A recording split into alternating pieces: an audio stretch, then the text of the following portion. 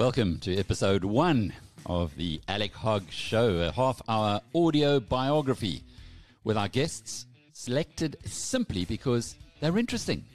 In this episode, our inaugural one is Paul O'Sullivan, the famous anti-corruption campaigner whose efforts have led to the exposure and ejection of many powerful establishment figures, including 2 heads of the South African police force and a whole posse of once untouchable political icons.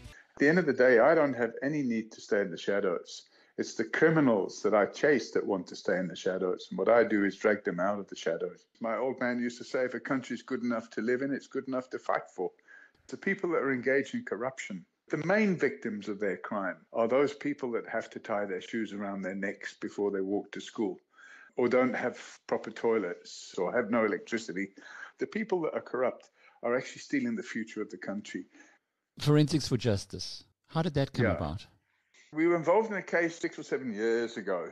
The lawyer said, well, who's going to be the applicant? I said, well, I'll do it.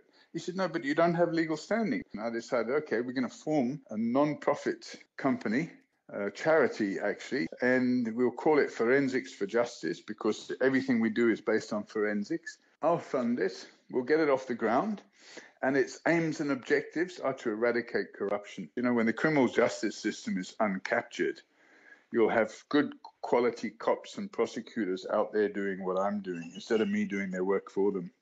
And what have you got up your sleeve? What I want to do is finish off some of these stories that we've started, clean up the criminal justice system. You know, I've been at it for a few years already, so another 5 or 10, if God gives me that time on earth, I'll gladly do it. Thanks for being with us for the Alec Hogg Show. Subscribe on Spotify or Apple iTunes.